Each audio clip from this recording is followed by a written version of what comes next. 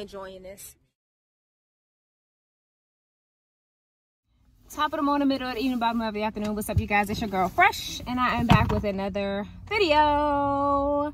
And it's been a while, you guys, but today I am here to talk about turnover in dialysis. Someone requested this a while ago, and I said, sure, you know, I'll come on here, talk about it, you know, tell you guys how I manage turnover, and hopefully it can help you guys, because turnover is not easy. For those of you who are new to it or are thinking about going into it, turnover is when we start preparing the next shift of patients to come in while we are getting the current patients ready to leave treatment for the day. So if you guys are ready, here goes. So I work MWF, which is Monday, Wednesday, Friday. In my building, we have MWF and TTS. Monday, Wednesday, Friday, we have 3 shifts. Tuesday, Thursday, Saturday, we have 2 shifts of patients. So we start between 5:45 and 6 o'clock in the morning. That's going to be your easiest shift, which can sometimes be a little, it can be made to seem as though things are very easy and it's going to fly by easy in the day, but it's not. You are preparing things before the patients actually get into the clinic, so you're not as stressed or so worried about doing things. And I'm sorry, y'all, I'm laughing at my dad. But yeah, so you know, you kind of are already set up or setting up things before the patients get in there, versus them already being in the chair, you having to take them off, having to hold accesses until they stop bleeding, and then setting up and cleaning. So what I like to do is, while my first shift of patients are on the machines, I like to go and get the rest of my day prepared. And what I mean is, I'll go and pick up my flow sheets for my second and my third shift patients. Once I do that, I like to make the packs. If you go back a couple of videos, and I'll put the link in the description for that video where I made packs for the patients, you'll know exactly what I'm talking about. So I make the packs for the second and third shift. And if I don't do it my first shift, I even make my packs for first shift tomorrow, which we are required to do in my clinic. So after I do that, that includes getting the dialyzer, the lines, the saline, things of that nature, and I just set it up on a desk and just have it ready to go. That's one way I help myself to manage turnover. Another way is, when my patient gets down to like the last 3 to 5 minutes, I'm going in the system and I'm beginning to do some documentations that will begin to end their treatment. Like, I'll go in and I'll sign their maintenance for heparin, their heparin maintenance. I will make sure their vitals has been signed. I'll even go as far as to start ripping off the tape and lining it up on their chair side. I may make sure my gauze is ready. I will get out my 10 ml saline and, you know, open that and sit it there. And if they use clamps, I'll have my clamp over there by their chair side and everything. I'll do everything possible to try to make that process easy, because sometimes you may think that you have 45 minutes in between your patients, but if your patient is coming off at 9:15 and your next patient is supposed to be on at 10 o'clock, that time goes by like this. If you don't know if that patient is going to bleed, you don't know if the machine is going to fail a test, you don't know what's going to happen in between that.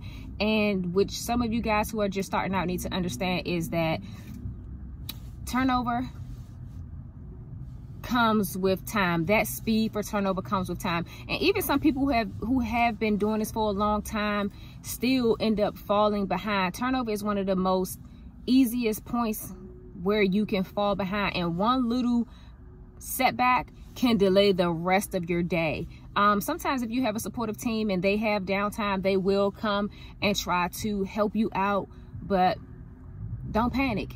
Turnover is what it is. You know, any and everything can happen during that time.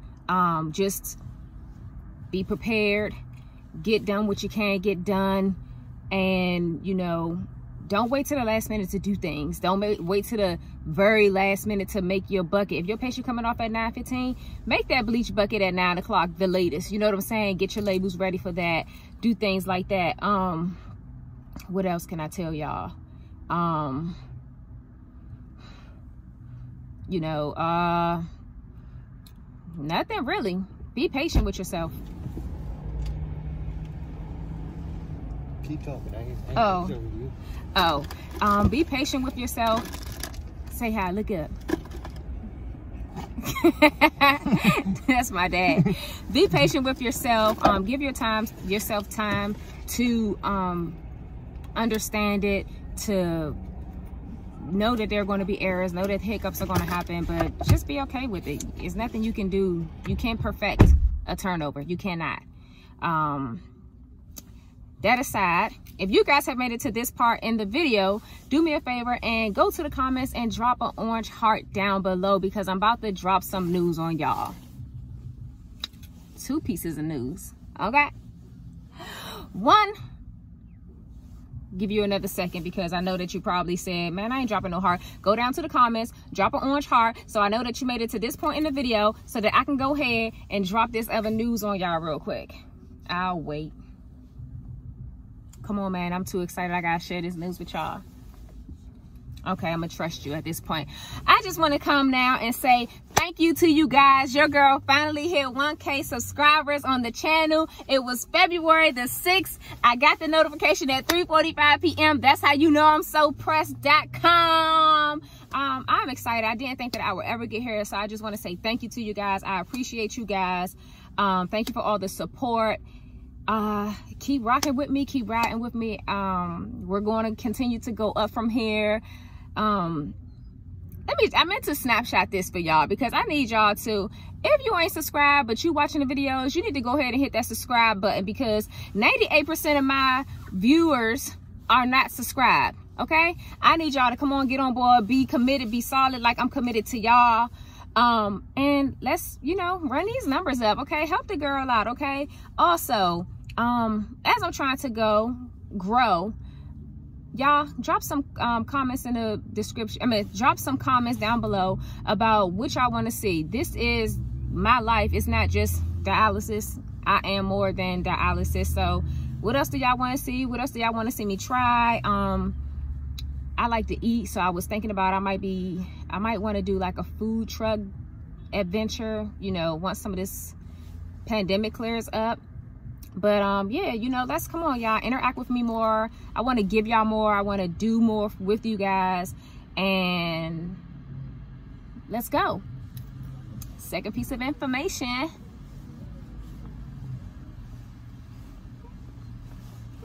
Your girl passed that CCHT, boy. She passed that CCHT, boy. Press.com.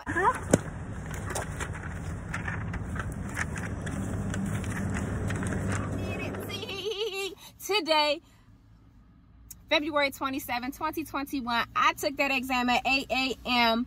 I was out of there by, at 9 a.m. I was out of there by 11. I'm so pressed. I'm so happy. I'm so grateful to God. Thank you, Lord, because, listen, I was so stressed. I mean, when I tell y'all, I put everything on pause trying to study for this exam and being so anxious and nervous and worried. Listen, I passed. I'm excited. I'm so happy. Throw some more orange hearts down below for your girl, because I did it. And I'm going to share my experience with you guys in another video. But for now, I hope that the turnover information was something beneficial. It wasn't a lot. There's no secrets to it. You know, there are only things that you can do and develop and learn along the way. But there is no perfect turnover. If you're lucky to have one, that is awesome. But there are always going to be things that may or may not happen, so just roll with the punches and just keep your head up and keep pushing through. I'm still here. You guys can do it too. If y'all heard all these cars in the background, I'm sorry. Y'all see that hip-hop chicken sign? The girl is hungry. So anyway, I will talk to you guys soon. I love you guys. Bye.